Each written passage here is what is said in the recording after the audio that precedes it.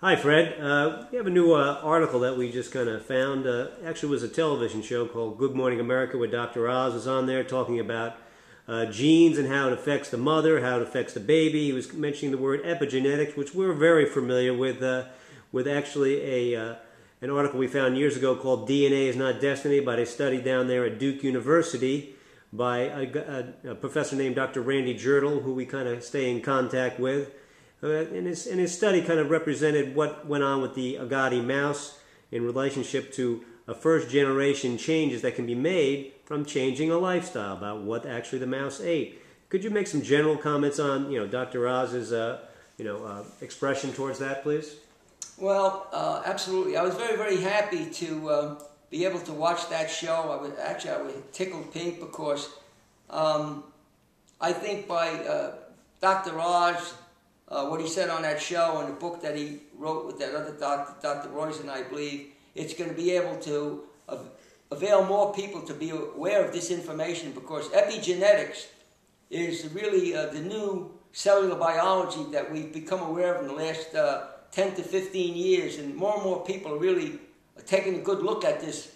Years ago, they thought that 70 to 75% of our disease eventually was going to happen because of our genetic expression, but now the new cellular biologists are making us aware that's probably not the case. It's probably only 5 to 10%, and the rest of it is genetic expression. Now, genetic expression is controlled by the thoughts, our spiritual beliefs, the thoughts we entertain, our environment, plastics, pollution, greenhouse gases. People are talking about greenhouse gases. All this has to do with our genetic expression. Whatever our bodies are exposed to, the thoughts we entertain, as I said before, there's certain switches and markers outside the cell that can turn off certain genes that are detrimental to our health, or turn on other genes that could be positive to help us recover from serious diseases, or to prevent these diseases. So this is an amazing new advancement in cellular biology. Dr. Stephen Meyer wrote a great book on this subject. Signature in the Cell. Signature in the Cell, in the Case for Intelligent Design. A fabulous book. I think the man is a brilliant guy, and I think we should see more of people like him on television too, because I think these are the people that have actually brought this science to the forefront, and that I believe that it's great that Dr. Oz can take this and bring it to the public. But I have factored this into what I do about 10 years ago, and I was talking about cellular biotics and its cellular expression. It's in my new book about epigenetics. Epigenetics, the word epigenetic comes from outside the cell, not inside the cell. The old cellular biology thought that everything came from inside the cell. Now we realize that the membrane of the cell is the brain of the cell, and the switches and the markers are what determine what gets into the cell and activates the DNA. That is the important thing. We actually have some control over our DNA expression now. The rejuvenation, the replication of healthy cells has a lot to do with epigenetics. Remember, epigenetics means it comes from outside the cell. We have a large control of what comes from outside the cell. So it's a great thing that more and more people are becoming aware of it. Women that are planning on having children should take a good look at a lifestyle change, because it could enhance the quality of the child that they're going to be giving birth to. It could change a lot of situations. There's a very good chance we could be avoiding a lot of the diseases that children are having, that they're born with. There's an epidemic of different diseases that children are being born with now, and that there's a very good chance with epigenetics and lifestyle changes we can avoid a great deal of these circumstances. Thanks, Fred. Yeah, and also Dr. Oz talked about how environmental chemicals can influence your genetics, such as plastics. Making sure that you have the 2 and the 4 numbered plastic bottles, as well as watching out for microwave plastics and things like that, which is also good advice.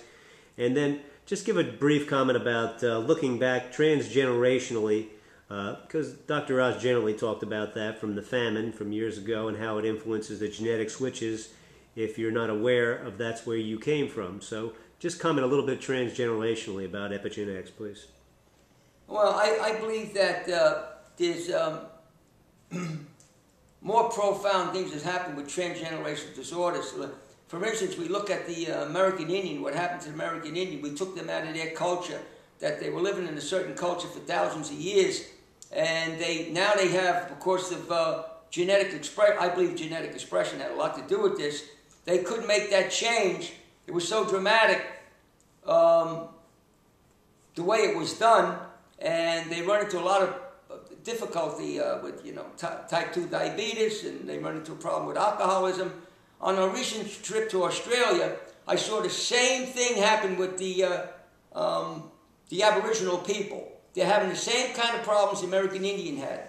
They took them out of a culture that for thousands of years they were living a certain type of a lifestyle. They were doing very well. They were living under the harshest conditions and thriving. They were doing much better than the average American is doing. We changed them in one generation. They had a dramatic impact on them in 1 or 2 generations. The body could not sustain that dramatic a change. And what happens? They develop the same type of problems. Type 2 diabetes, alcoholism. They lost their culture. They lost their hope. And I believe that those people like that could definitely be helped. My hope is to go back to Australia, because you can reverse transgenerational disorders. Once you understand the new cellular biology and lifestyle changes, it's not that difficult to reverse these type of conditions with people that are open to reversing it. So there are many, many cases where you look at the world epidemiologically where people were deprived of food or certain things happened where we saw changes that were really epigenetic that took place in a matter of 10 or 15 years. Thanks, Fred. The final thing that Dr. Oz did mention that was, every pregnant woman should take a good multivitamin, mineral, as well as omega-3 and folic acid. So, generally, just give me an ending comment for you could on that. Well, I think most people are doing that right now. I think when any pregnant woman, when they go to their doctor, they tell them to take a multivitamin.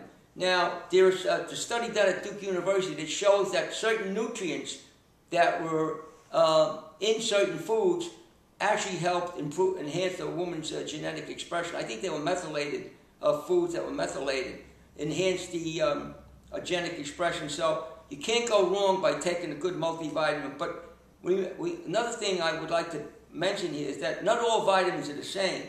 You want to make sure that you're taking a high quality multivitamin if you're going to take a multivitamin. There's a lot of vitamins out there that are not high quality at all, and they might be working more as chemicals, and they could actually be detrimental to what you're trying to accomplish if you're trying to accomplish genetic expression. It might be turning off the right switches and turning on the wrong switches. So we have to take a good look at that. There has to be more research. All vitamins are not the same.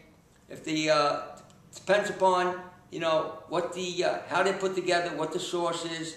A lot of synthesized vitamins are not going to work as well as a low dosage, high quality raw food or natural food type of vitamin. So be discreet. Make sure that you're getting a good multivitamin. You're not buying one of these cheaper multivitamins that could be a detriment rather than an asset.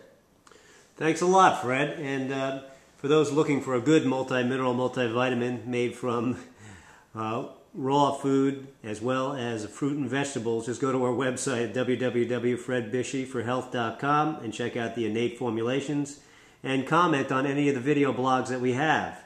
Also, if you'd like to join our email list, just put your name right on there and we'll send you out information. Thanks a lot and have a good day.